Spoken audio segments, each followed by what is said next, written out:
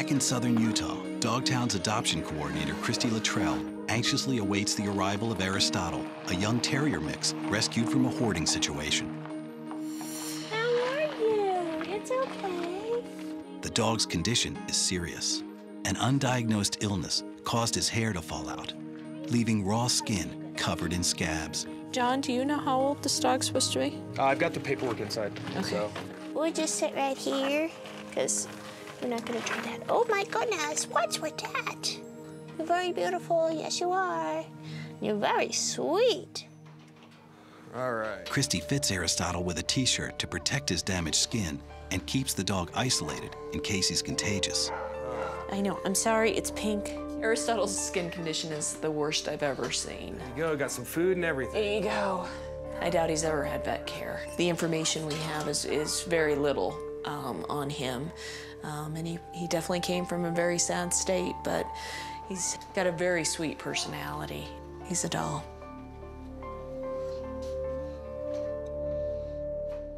Hey, Aristotle. Hey, buddy. Hey. Head veterinarian Dr. Mike Dix sees Aristotle immediately for an exam. You look very worried. He's got like paper-thin skin.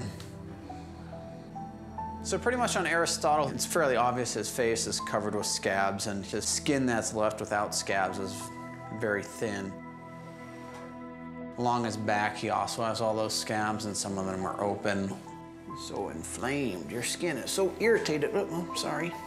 Even this seasoned vet is shocked by the condition of the terrier's skin. I've never seen a case skin as bad as Aristotle. You are gonna have to wear that t-shirt. Every time I touched his back, he would kind of buckle down as if it bothered him that I touched him there. There you go, handsome. You can see that he is basically red almost all over. He's got little bumps, which goes along with some type of infection.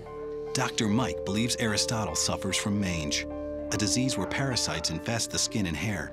He also suspects the dog's former owner improperly used medication, causing chemical burns. His upper eyelids are curled back. This is like a burn, whether it be a sunburn or like a chemical burn, which is very possible.